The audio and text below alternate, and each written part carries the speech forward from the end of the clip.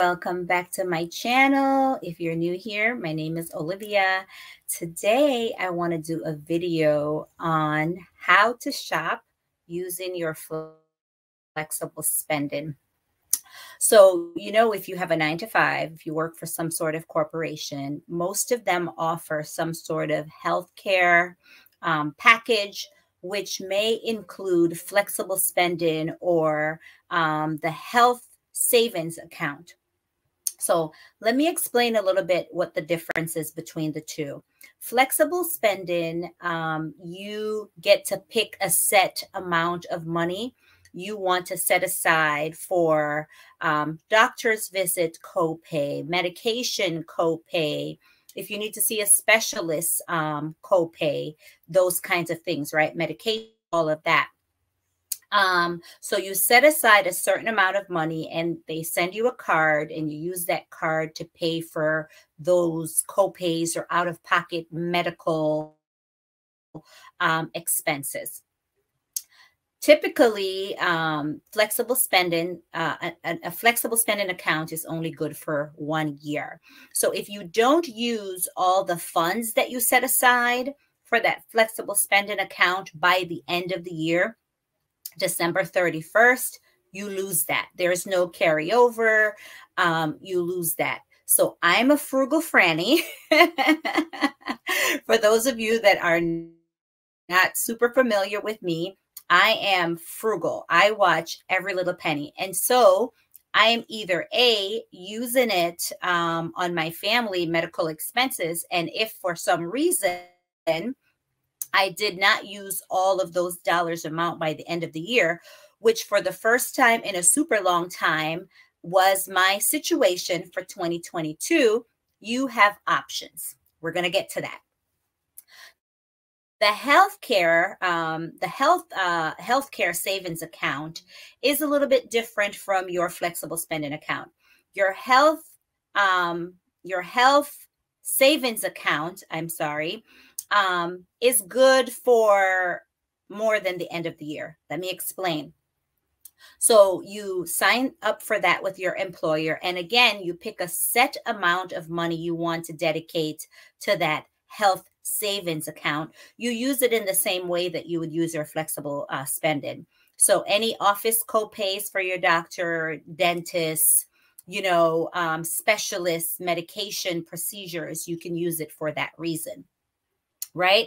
The difference is with the health savings plan is savings account, I keep calling it the wrong thing, is whatever you don't use in that year, you can roll it over to the next year with this health savings account. You cannot do that with the flexible, right? There are less stipulations with how you can use your health savings account versus flexible. Flexible, they're a little bit more strict.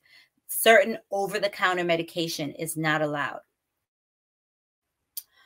It's crazy, but that's the situation. So I personally usually use the flexible spending account because it's been easy for me. It's not been complicated or anything. I'm not opposed to the health savings account. With the flexible spending account, if you switch employers, you cannot take that with you. However, with the health savings account, you can. It goes with the individual, not with necessarily the company. So at the end of 2022, I found myself in a situation where I actually had funds left over, first time in many, many years.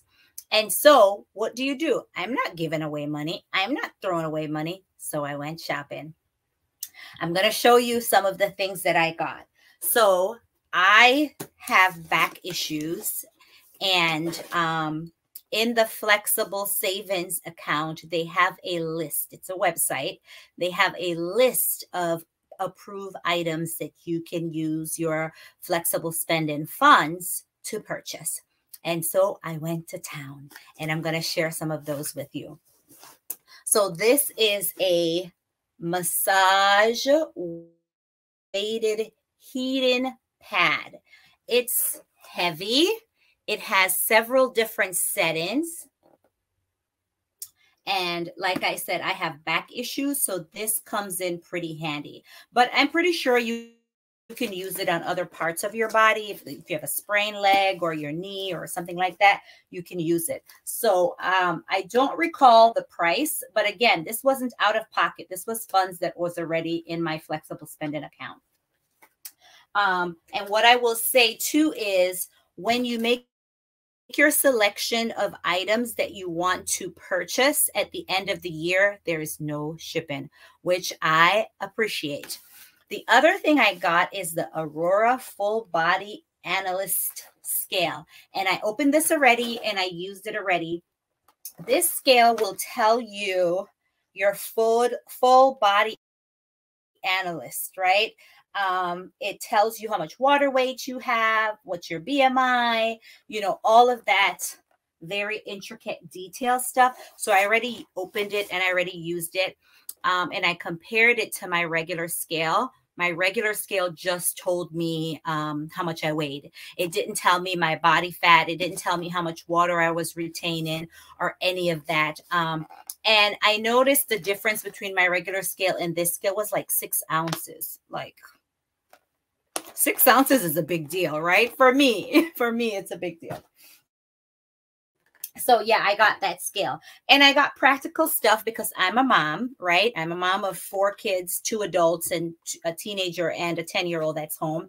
Unfortunately, I and my youngest have, and my mom, come to think of it, have issues with allergy. And so I got all day allergy medication. I got several boxes of these. I think 3 boxes of those. Yep, here's another one. And then I also got the omega 3, 6, and 9. You can see that on my screen there. I got a few bottles of these because my husband, my mom, me, you know, we can use these. We're of a particular age, and so we need a little help with staying healthy. And BioFreeze. So this is for scratch, bruises, things like that. You know, I have boys, so stuff's going to happen. I got a few of those. I think 2. A thermometer. Because when you have kids, they're always sick, right? Sick often. And then this is a invisible day SPF 60. So I have sensitive skin. It's by Neutrogena. I have sensitive skin. I burn. And so because I'm of a particular age, I am very intentional about how much time I spend in the sun and about lathering up before I go out in the sun. So I got a few bottles of these. Me and my daughter can use them. This is athlete's foot. I have boys. Need I say more? Oops, trying to get that there. These are for athlete foot, and I got a few because I've got a teenager. Then I'm big on the sunscreen. So this is the unseen sunscreen. There are different kinds that you can use. So I just use whatever that won't leave that kind of film, you know, that weird kind of white film. I try to stay away from those. Usually I use sunscreen that has a little bit of a tint in it because you know, I'm a brown skin girl. So the tint actually helps me. It doesn't show up really white. And of course, these are first aid kits. I've got a couple, one for each car, my husband's car, and then my vehicle, of course. So I got a total of 2 of these. I got a blood pressure monitor. We have the regular one that you pump, but this is the one that you stick your whole arm in. You don't have to do the Velcro thing, and then you just push the button. So very convenient. I like that. Especially for my mom, I have to monitor her. This is the bag, a big old bag of all the stuff that I ordered with my flexible spending account at the end of the year. So more sunscreen. I already opened and gave one away, but this is the spray-on one, and this is Sunbun. This is a good one, and it is SPF 70. I like to use the higher the number I can find. Those are the ones that I typically use, because the science behind SPF is, say this is 70. It's supposed to be 70 minutes, but give or take, 10 minutes. And so you're really supposed to reapply this sunscreen every 70 minutes. If you go to the beach or you go to a hike, or you go on a hike, obviously you're going to be gone more than 70 minutes, right? So like the spray-on one for the beach or camping or something like that, it's easy to reapply. But if it's like your face and you have makeup on, this is not going to work. So you need to find like 100 or higher. That's what my dermatologist explained to me over the years. So I usually try to find the highest SPF. If I can't find it, then I'm stuck. Better to use something versus nothing. So my daughter raved about this. I didn't know anything about honey pot. My 26-year-old daughter, Daniela, was telling me about honey pot, their history, that they were in Target, that their products are made from natural stuff, no perfume and additives and all of that. And so she turned me on to this, and I got a lot of these. I don't even know, probably like 10 of these. These are the 100% organic cotton cover everyday liner. I'm good for anything 100%, organic and 100% all natural, because, sensitive ladies and girls like me, our jewel area does not like anything perfume. Read between the lines. You catching what I'm putting down? I hope so. So Aquaphor, this is really good. I got, I think, 6 of these. So my elderly mom, she does have super dry skin. This is great for that.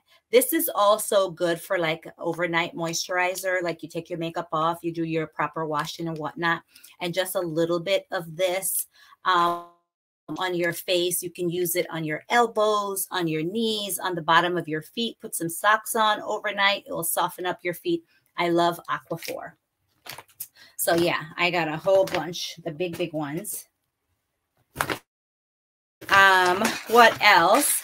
Zyrtec, because I struggle with allergy. So does my mom. So does my son. So it's an issue. More BioFreeze. More Athlete's Foot. Another BioFreeze. This is the all-day allergy, liquid allergy for kitties. And one of my neighbors, her daughter struggles with allergies like we do. So I already gave her a lot more panty liners. And Neosporin, for them boys and them kids that fall down and scrape stuff up. More of the Invisible Day 60 plus SPF. Like, I could use a lot of that. And for my ladies and my girls, My Doll works. Tried and true. Tried and true. More Athlete Foot stuff. More Honey Pot. Honey Pot. More My Doll, because I'm a girl.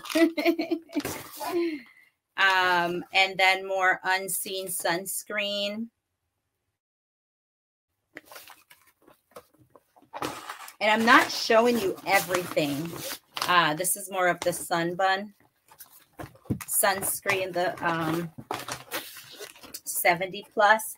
And then, of course, the K95 mask These are not going anywhere. If you're like me and you're a germaphobe, I wear these when I fly, or now I'm like going to more events with people. But if we're in close proximity, I put on a K95 mask.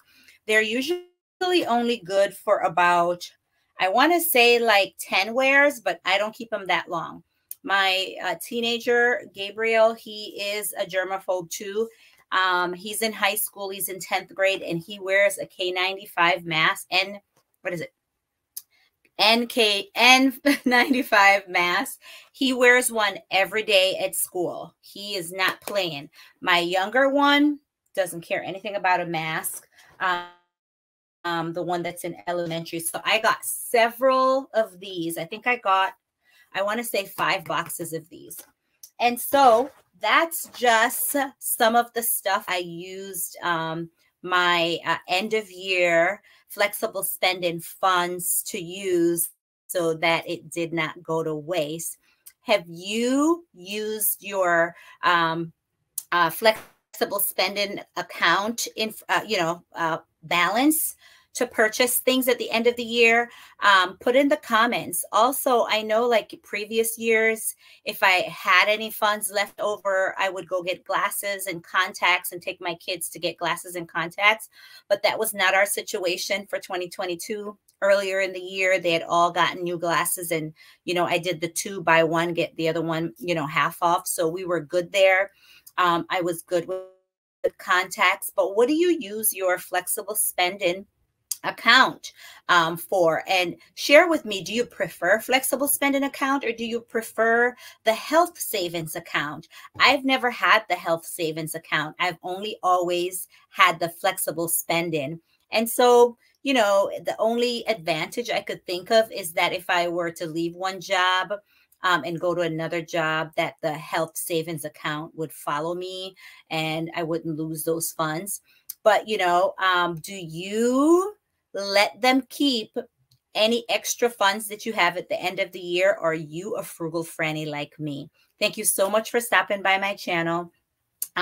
Look in the description below. I'm going to list all of the things that I was able to get. Again, all of these are approved by the flexible spending account people, and they sent it free shipping.